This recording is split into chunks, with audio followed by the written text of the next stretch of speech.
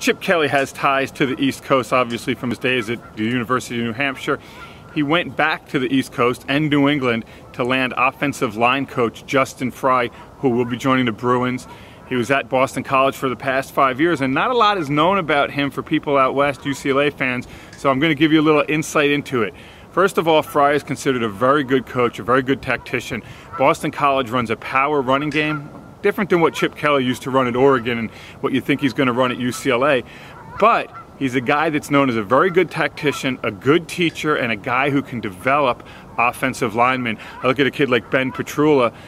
He was at St. Peter's Prep in New Jersey before he went to Boston College, lightly recruited. Now people are talking about him as a NFL draft pick who can go in the first 3 or 4 rounds. And then you look at it from the recruiting standpoint, and Justin Frye doesn't have roots out west. He's a Midwest guy from Indiana. Boston College had asked him to recruit Texas recently, and he had success. And from talking to kids and from talking to people in the recruiting world, a couple things jump out about Frye and what he will bring to UCLA.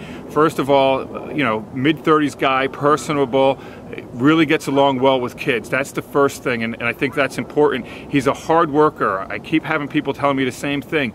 He'll work hard, he'll relate well with the kids, and he'll have a lot of energy doing it. He'll also be able to talk with the parents and be able to sell his vision to them.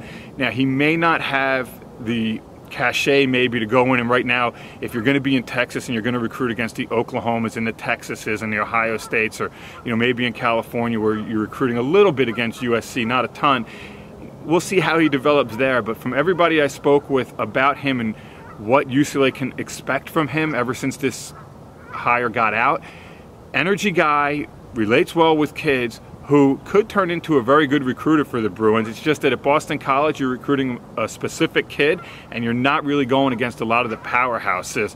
So that we'll see how it plays out. But if everything I hear, UCLA fans should be excited about Justin Frye.